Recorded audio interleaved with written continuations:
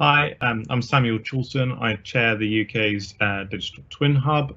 We're an initiative that's been set up by the University of Cambridge to support organisations as they start to learn what digital twins are and understand what it means to start using them and how they can use them.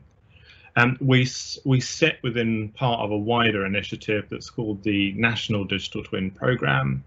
That is a greater piece of work that's actually looking to enable the establishment of a national digital twin, which is an absolutely kind of crucial element for us to be able to kind of continue to grow as a nation. The National Digital Twin Hub itself, however, is more focused on supporting organisations, whether those be asset owners or suppliers, as they go through this process of developing digital twins. That's why we've always had this core ethos of learning together and progressing through sharing. And that is because we're at such an early phase in this life cycle that it's really important we're able to learn from each other's successes and failures. And most importantly, because actually it will allow us all to move forward and quicker than otherwise would be possible.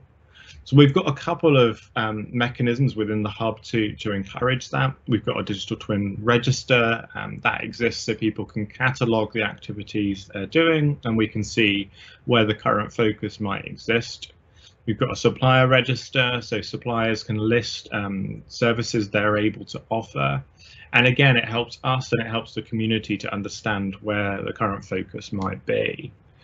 As we're going forward, we're there to start understanding how can standards play a role in this space, and we're working to develop a standards roadmap, which will look to canvas what that current standards landscape looks like, and then see where we can kind of have the most effective gains as we start to develop them. You might be wondering, what does this have to do with me and how can I support and how can I become part of that? And it's a really good and it's a really valid question.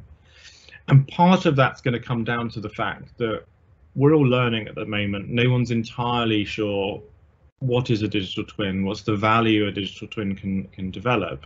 But actually by working together, we can make sure that as those things start to become more concrete, we're able to make sure that those are done in a manner that is more applicable to a wider range of users, and it actually has more pertinent meaning to yourselves. So really what we want to see is as many people as possible coming to get involved in that conversation. It doesn't matter if you don't even know whether digital twins are right for your organisation. It's about becoming part of that conversation and trying to just drive it forward, and we can learn collectively together. So as kind of a closing note, please come and join the Digital Twin Hub.